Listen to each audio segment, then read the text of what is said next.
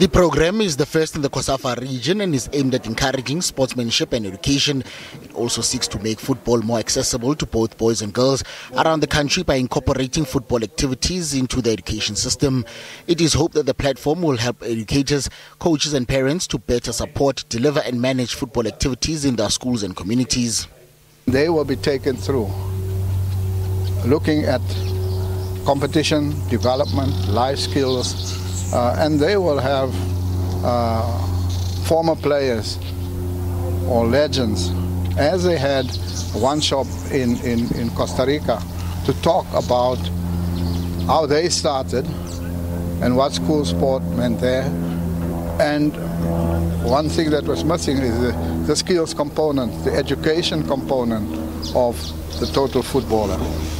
With the absence of established football structures and academies in rural areas, these educators will become a pillar of development in their communities.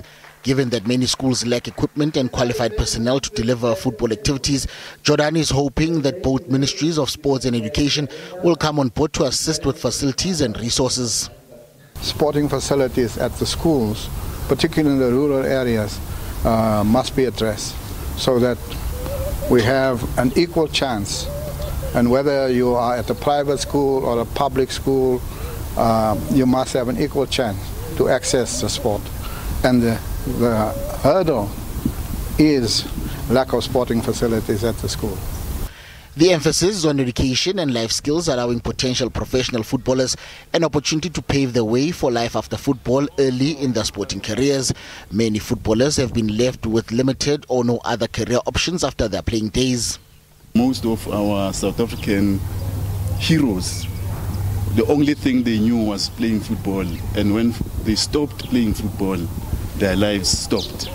So, and we can't allow that mishap to happen with the new generation that is coming, and that is why we have this course today. World Football Governing Body FIFA wants to introduce the program all over the world with the aim that schools football becomes part of the global competition offering. SABC News, Johannesburg.